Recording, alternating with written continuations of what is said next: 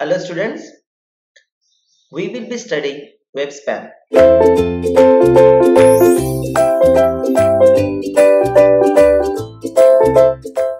Spamming. First of all, we should understand what do you mean by spamming.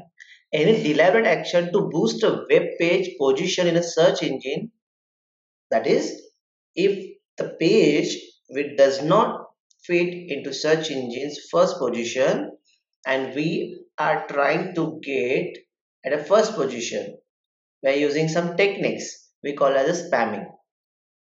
What is spam then? Web pages that are result of spamming we call it a spam page. This is very broad definition we can say, but as SEO industry might disagree because the SEO industry says that creating page rank or ranking is higher is a technically correct. Approximately 10 to 15% of web pages are spam. Web search. Early search engines have the crawling the web pages, or the spiders were used, crawlers are were used, some bots were used to crawl the pages. We used to index pages by words by the content. We used to respond those queries which are requested by the user based on the words which are indexed. So early page ranking was attempts to order the pages matching in search query by the importance of that page. So first search engine considered number of times query words appeared in that particular page, prominence word of position like a title, header, part of the HTML files. How first spammers used to work. As people began to use search engine to find things on the web, those with a commercial interest tried to exploit search engine to bring people to their own sites, on their own pages, whether they wanted to be there or not. Example, shirt seller might pretend to be about movies page. Website of shirt seller will be pretending to be movies page. Techniques for achieving high relevance importance for a web page. So which creates the importance. So they used to call it the term spam, and how they used to do it, they add the word movie 1000 times to your page and say the text color to the background color. As the background color and the text color is the same, so only search engines would see it. And if the any word which is 1000 times on a particular page, so we should understand this page is about that only. So movie, that website of shirt will pretend to be website of movies. Or the another technique was, or run the query movie on your target search engine, see what which page is coming first, copy the content of that page, make it that content invisible by making as a set text color to the background color. So this is will work. So these are similar techniques are that known as a term spam, which was exploited in a first spammer generation one. So Google found some solution to this term spam. Use the words in an anchor text. Any important pages were there, we used to have a hyperlinks.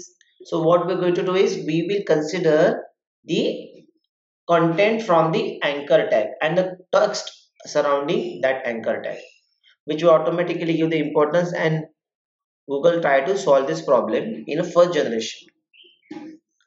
Why it works? Our hypothetical shirt seller loses it. Why it loses it? Saying he's about movies doesn't help because other don't say he's about movies. Means his website is talking about movies and movies, but other website are saying it's a website of shirt selling. So definitely the shirt seller loses it.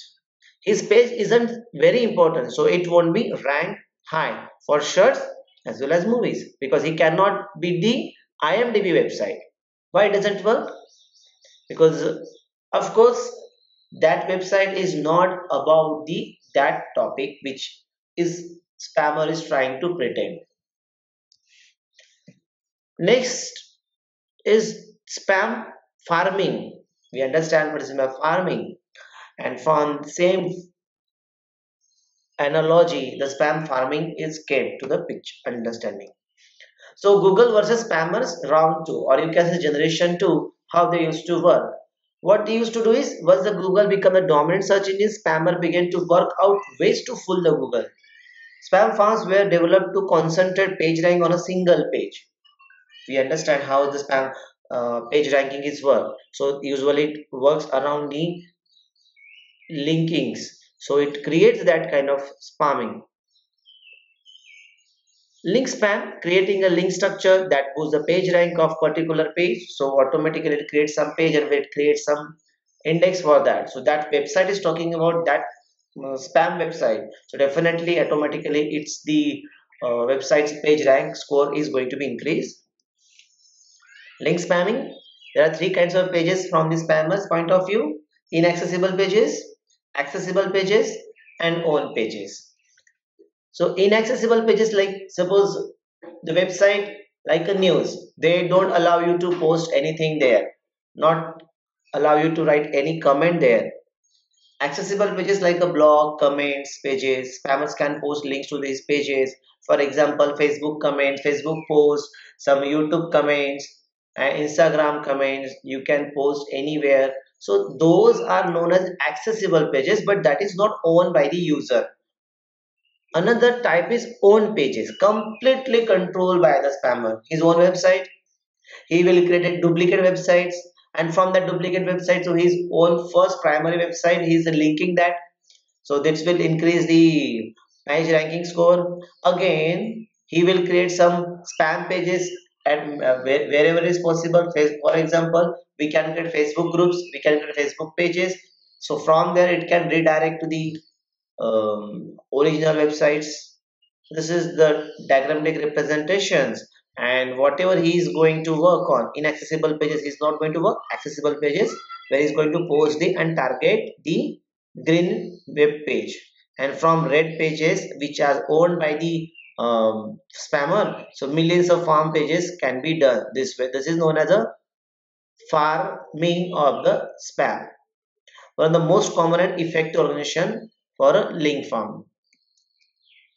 Thank you.